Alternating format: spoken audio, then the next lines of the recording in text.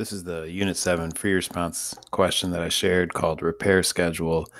And if you look, there's an object made up here called a car repair. All right. We don't really know what a car repair is, but we know that there's two numbers associated with it. So every car repair has two numbers. One number represents the mechanic assigned to the car repair. Okay. So every mechanic has a number starting with 0. And then every car repair gets assigned to a bay. So if you could imagine like a mechanic's shop, they might have like 4 different bays, like drives that you pull your car into. So you're going to go into bay number 0, 1, 2, 3, 4, whatever, depending how many bays there are. Okay, so every car repair has two numbers. One number is the mechanic, one number is the bay. If we have a car repair, we can ask for either of those things, and we'll definitely want to use both of these methods, get mechanic num and get bay num, during this solution. We're going to be writing code in a repair schedule class, and sure enough, in this class, there's an array list of car repairs. Every car repair has two numbers. One's the mechanic, one's the bay, and there's multiple car repairs saved within the schedule. The schedule can never have like two different car repairs where the same mechanic's assigned to it, or two different car repairs where the same bay is assigned, because like you can't put two cars into one place. One mechanic can't be in two places at the same time. So as we create this schedule, we have to kind of keep that in mind. So when we add a repair to the schedule, we have to verify that the repair that's attempting to be added is not like trying to use a mechanic who's already assigned to a repair, or trying to use a bay that's currently in use. So when we add a repair, they give us two new numbers. Remember, every car repair has two numbers, a mechanic and a bay. Well, here's a new mechanic number, here's a new bay number. You're going to have to verify that neither of those are in use. And if they're not in use, we'll go ahead and add this repair to the schedule. Keep in mind that the schedule can only accept a car repair. A car repair has two numbers, but two numbers are not a car repair. Okay, you can make a car repair out of two numbers, which we'll do, right, using the car repair constructor, and then we'll be able to add it to the schedule. All right, so when I write this solution, okay, like I said, I'm going to have to loop through the schedule, verifying that like we don't actually have, either of these mechanics or bays in use. And then if I can verify that, I'll go ahead and add this new repair to the schedule. So probably the easiest way to do this would just say, give me all of the car repair objects. I'll just call them like CR that are currently in the schedule. Okay, and I don't know, there might be 10 car repairs currently in the schedule. There might only be one. All right. But what I'm going to do is I'm going to go to that car repair. Every car repair has two numbers associated. One is the mechanic number. And remember, if that mechanic number matches the mechanic number that they're giving me, then that mechanic is already in the schedule. That means they're busy. So like I can't give them a new job. Okay, so I can't schedule this repair because that mechanic's already in use. Or if I went to the car repair and I got the bay number, okay, there's a method in there called get bay num. If that equals the bay that they're trying to make a new repair out of, then that means that that bay is currently in use. So again, we can't do it. This is a Boolean return method. If we don't add this to the schedule, we're supposed to return false. Remember, when you return false, it shuts the method down, even if there was more iterations. So let's say there's 10 car repairs in there. If there's a conflict with car repair number 3 or number 5, we'll just shut the method down, because there's no reason to continue looking to add this repair because we can't add it. We've acknowledged that we can't add it because there's a conflict. But if you could search this entire schedule of car repairs and never find a conflict, thus never returning false, then what that means is you could add this car repair to the schedule. Now, remember, it's not a car repair yet. It's not a car repair until you actually make it one. Okay, so we have the building blocks, we have the mechanic number, we have the bay number, but you've got to actually make it a car repair. How do you make a car repair? I didn't know before I read this problem, right? This is not something that gets taught to you, but the constructor tells you. The constructor says, give me 2 ints and I'll make a car repair for you. Okay, so I made a car repair. I called it rep. Now I could add rep to the schedule. Since schedule is an array list, I'll use my add method. I don't have to specify where it goes. They just said put it in the list. Okay, so I don't put like an index there. And since schedule was built to only hold car repairs, and I made a car repair, this is a perfect match. Okay, this is still a Boolean return method, so ultimately I have to return true.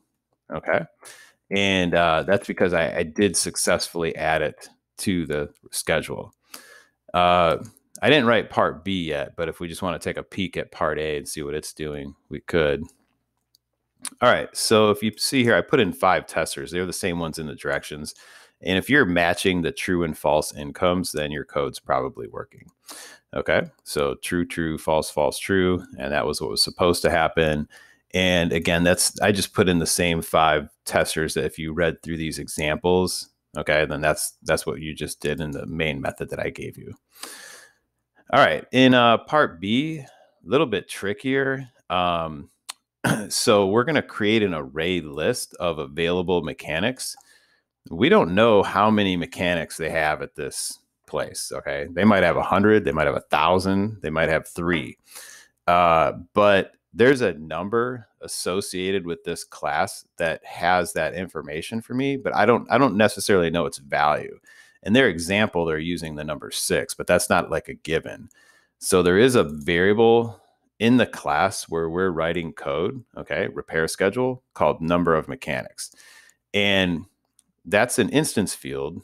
So it gets initialized. We don't really know how because we're not writing the constructor, but we have, and just like I used the schedule in part A, which I'm going to use in part B also, I can use this variable because when I write my code for part B, I'm in this class. Okay, so I have access to this variable, even though it's private. I'm in the class where it exists.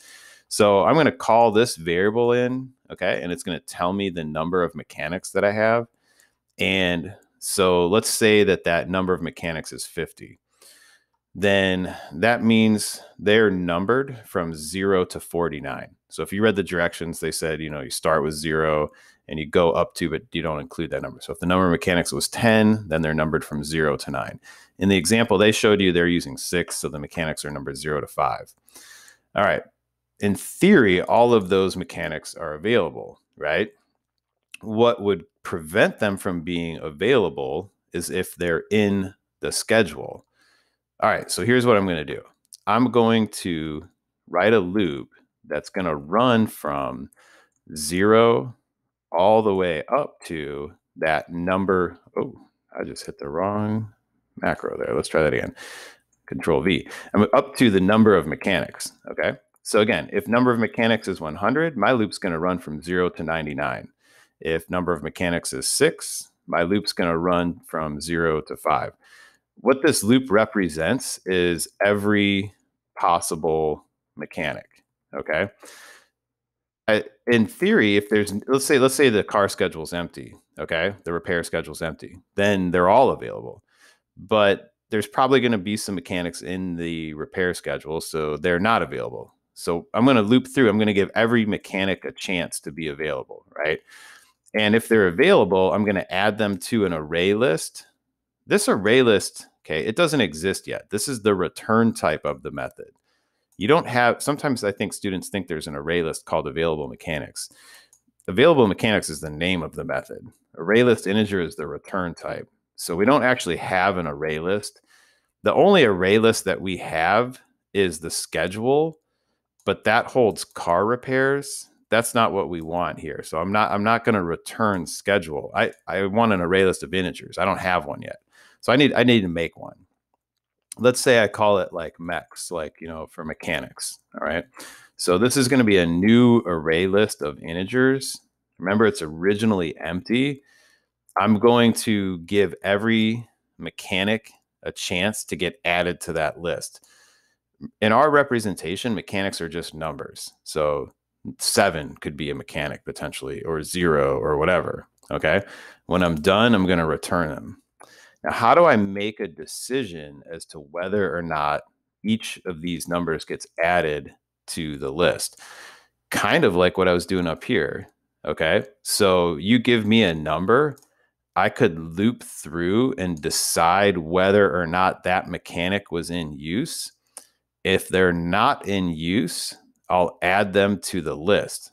I'm not going to add them as a car repair, though.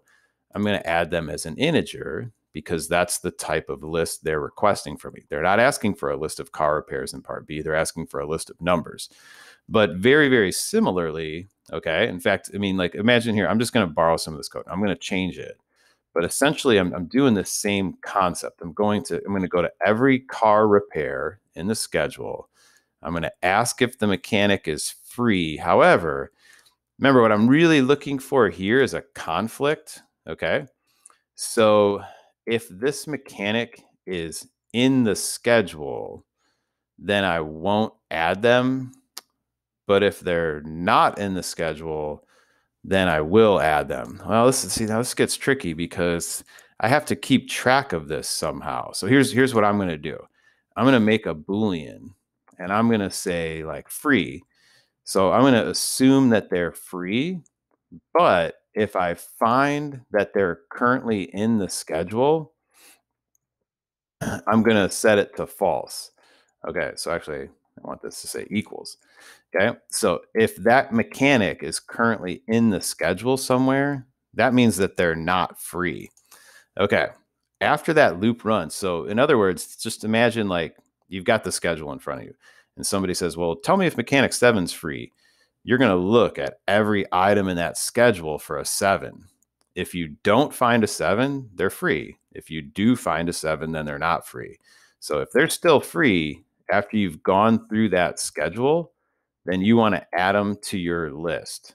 Okay. And that's what I'm going to do right here. I'm going to add them in. If they're in the schedule, this is going to get set to false and you're not going to add them. So if you look at my test case here, it says should be 2, 3, 4, 5. That's for their first example. And we can match that. And I'm sorry. It wasn't called M here. It was called I. My mistake. I forgot that I copied and pasted. Okay, so let's try that again. All right, it says it should be 2, 3, 4, 5, which it was. So that was just, again, I was running the same tester code that was presented on the directions. I also made up just a random test case generator that just threw a whole bunch of numbers in there randomly. And it's random, so we don't really know what it's supposed to do. But if your code's working, you're going to see numbers here, like I said, that range roughly from like 0 to 99. So I got 3 to 95. And there's going to be about 20 or 25 of them, which, okay, that looks pretty good. I think that's around 20-ish numbers. All right. And so, yeah, if everything's in sync, then that's going to play out. If you're getting a list here that only goes from, say, 0 to 5, then you probably didn't put this variable in correctly. If you're getting a list that runs everything from 0 to 99, like every single number, then it's not working.